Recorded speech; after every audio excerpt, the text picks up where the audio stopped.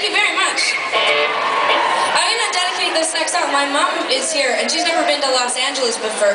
This is her first time here. Yeah.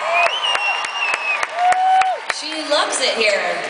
Actually, she said that that it wasn't as pretty as she thought it might be, but I don't think she meant it as an offensive thing. Like she's not staying in the pretty area. I'm not gonna tell you where she's staying, so I don't want to offend you, but anyway, they've been walking everywhere, and I asked my mom what her favorite Tegan and Sara song was the other day, and she said it was this song.